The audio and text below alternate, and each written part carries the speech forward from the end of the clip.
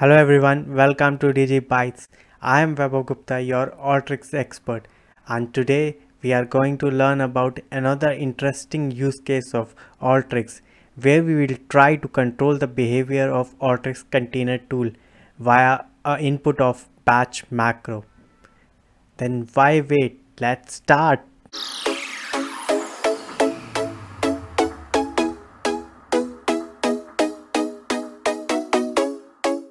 Now you could see the familiar screen of Alteryx.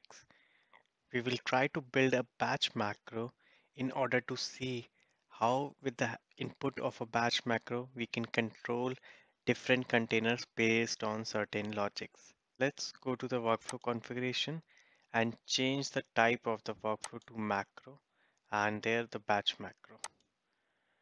We could have directly dragged a control parameter, so it would have changed this configuration to batch macro.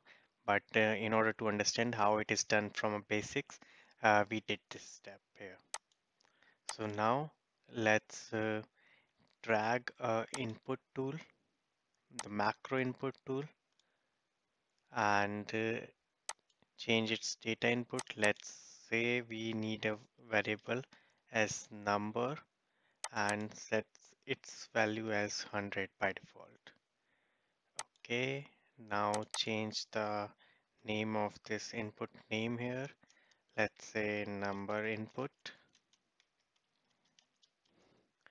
and also remove this show field map and use the abbreviation as I, the input. Now what I want to do is I want to change the type of this input, as by default it has got selected as byte. So I will change it to integer 64. So my logic is that whenever a number is greater than 100, I want to multiply its value by 12, and if it is less than 100, I want to multiply its value by 10, and each time I want to create a file where this value gets written. So for the case 1, where I want to multiply it by 12, I will change the value of number by multiplying it by 12. So here it is. And similarly, the second case, I want to multiply the number by 10.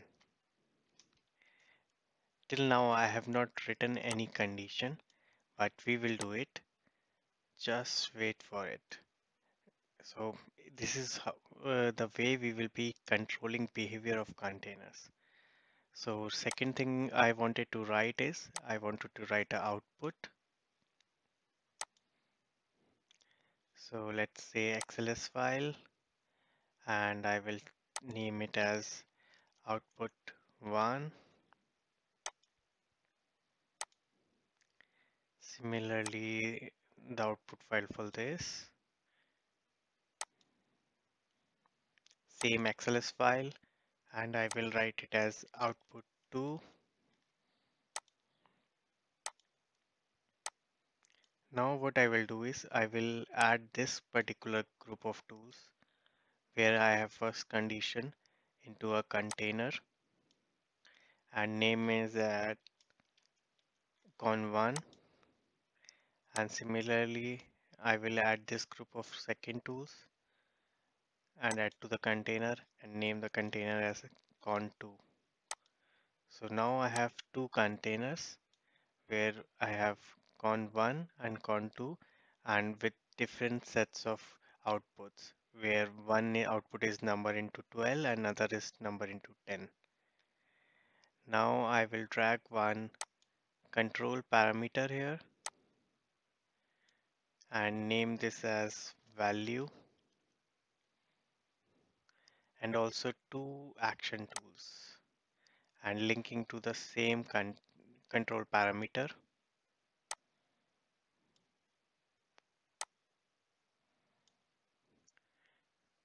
and connect it to the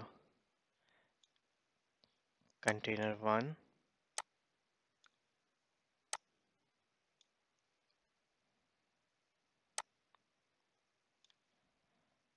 and here to container 2. I will not write the what functions we are going to do here for as we will leave this macro as it is here, and let's just save it and name it as a number correcting macro. Now let's go to the new workflow and build a main workflow where this macro will be called. Let's take a text input and name it as number, and let's say 209. We will keep on changing this input and pass it to this macro, and we'll see how the output will changes. So let's now include this macro here, correcting macro. So first of all, I want to uh, like send the data to the input parameter, so it will be linked here.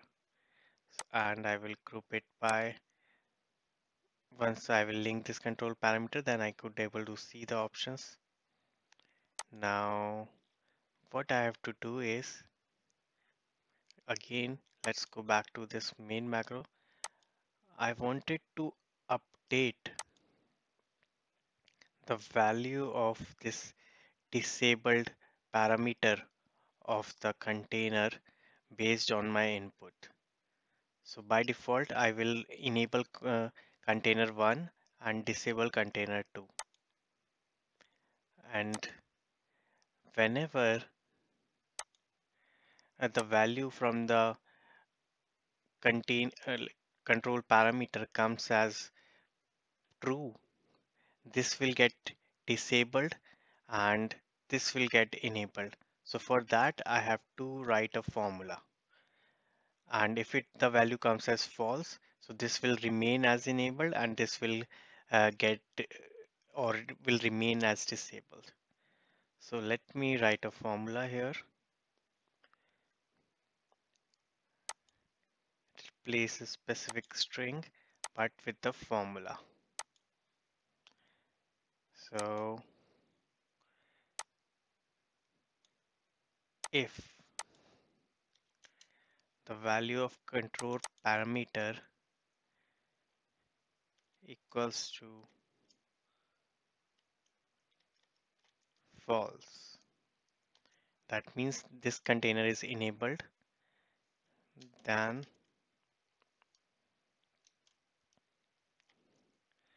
we will set the value as false, else true.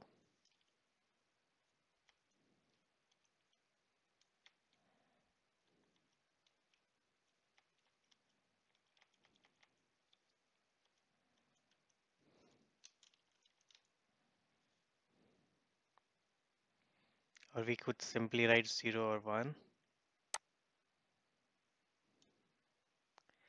Similarly, for this container, it will be just opposite. So we can just copy the condition from there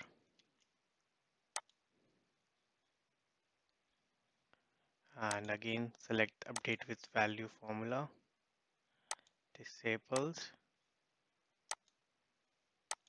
and simply write the same. If here the input is false, then it should be true, and in the else condition it should be false.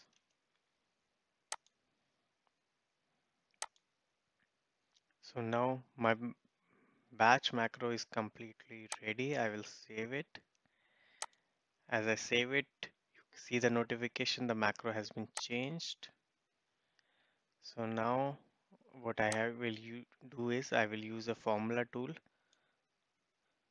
for the input, and what I will do is I will create another column and name it as value, same as the control parameter. Now I will write a condition. If the number is greater than 100.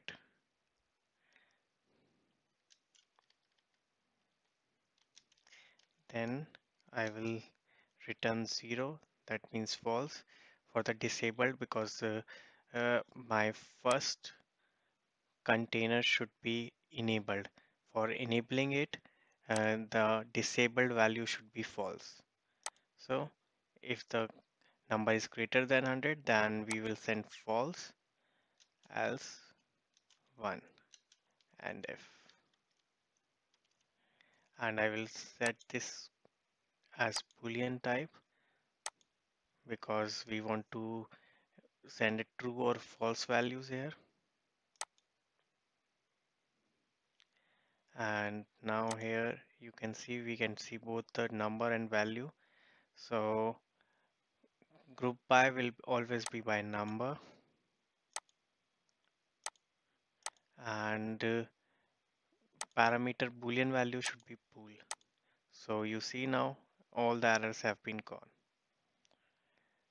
So let's say we will save this workflow as number output. So now it's saved as number output dot yxmd. Now when we run it, as we are providing the 209 as the input, it should generate as per the logic the only out one file. So let's see.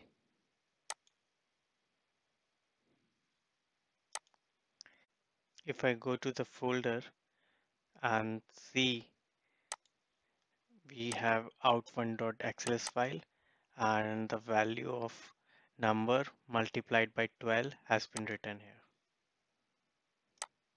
So now let's delete this file so that we can understand if our logic is working correctly.